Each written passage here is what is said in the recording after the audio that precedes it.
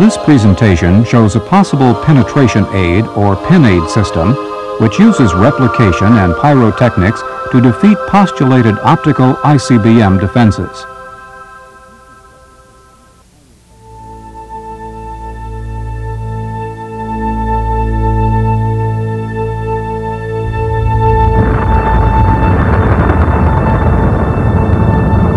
Although a Minuteman III missile is shown here, the Pyro PEN-AID is also designed to fly with peacekeepers and small ICBMs.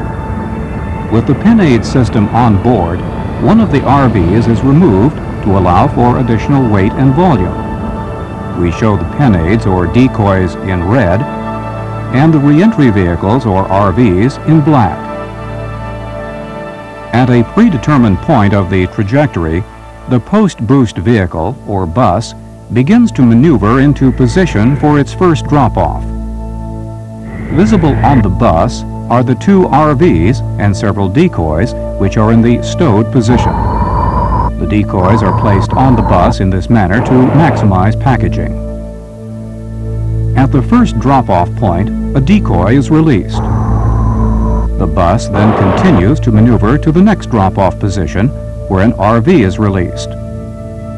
Also visible is the first deployed decoy, which inflates to fully simulate the optical signature of the RV. The bus will now complete its pre-programmed routine and deploy all of the remaining vehicles into two trains of objects.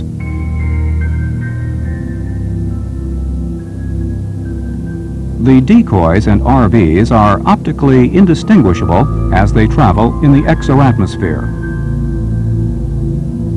When the reentry train reaches the endo-atmosphere, the pyro motors on the vehicles ignite. The exo-replication inflatable splits in half and peels away.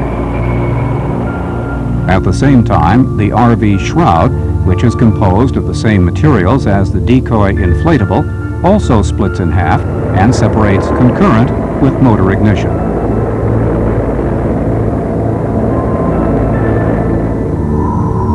The endo decoy has begun to optically mask itself using its pyrotechnic motor.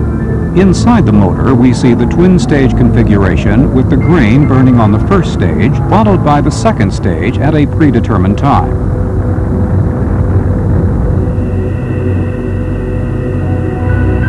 Similarly, we see the modular dual-stage motor which optically masks the RV.